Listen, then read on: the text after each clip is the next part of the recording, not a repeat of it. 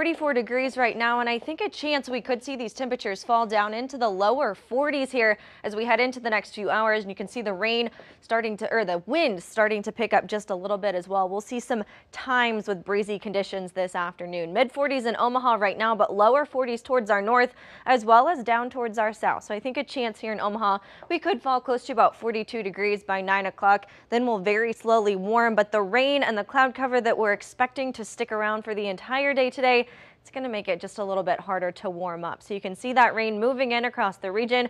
We zoom in just a little bit closer to the metro on dual pole super Doppler. You can see near Plattsmouth, just south of Bellevue, some yellow and some orange, as well as some of that near Fremont. So that's not heavy rain. That's just some moderate rainfall. And right now, just heavy rain across a lot of the viewing area, and that's what we'll see for most of the day ahead. This is stopping right at noon.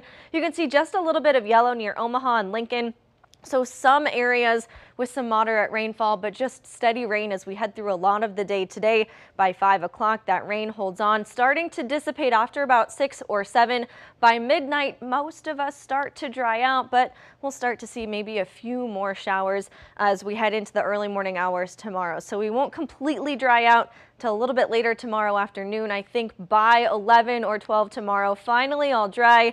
By 3 or 4 o'clock, a chance that we could see some sunshine as well. In terms of rainfall, heavier rain sits off towards our east, but you can see here in Omaha, I think we could see between about 1/4 and 1/2 inch widespread across most of our viewing area. Some heavier rain off towards our north as well.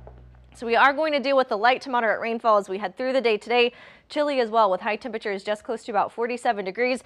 Don't forget to turn your clocks back overnight tonight at 2 o'clock. Daylight saving time comes to an end. So tomorrow, looking drier, but still a little bit cool and cloudy. Temperatures just close to about 48 degrees, 50s, but rains return to the forecast as we head through the day on Monday. Then more cooler weather builds in, 43 degrees for a high on Wednesday, even cooler by Friday with high temperatures looking like they could just top out in the upper 30s.